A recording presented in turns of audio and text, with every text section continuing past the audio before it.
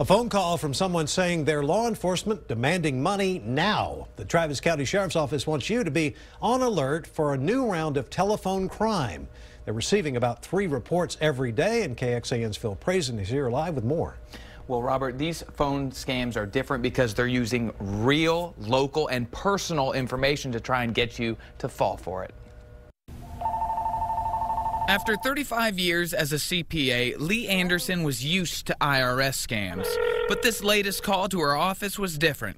The caller said he was Craig Smith, a homicide detective with the sheriff's office, and there was a warrant out for her arrest unless she paid. It was so personally directed at me. It wasn't like, send us money for such and such. It was, you didn't show up. I've got your business address. This is where we had it delivered and signed for. You didn't show up. She took out $1,900 and was about to do a money transfer until she and her husband went down to the courthouse to ask questions in person.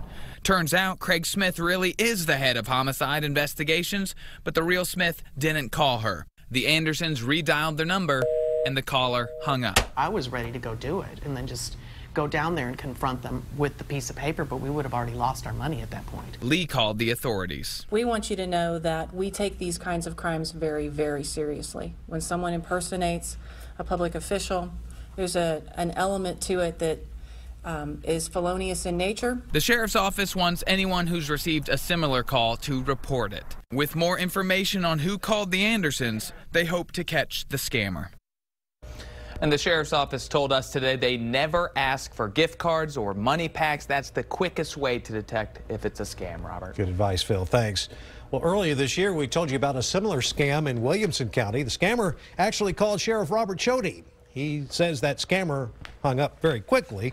The sheriff reminds you that law enforcement will never call or email you about an outstanding warrant. And don't be fooled by caller ID. Scammers can mask their phone numbers.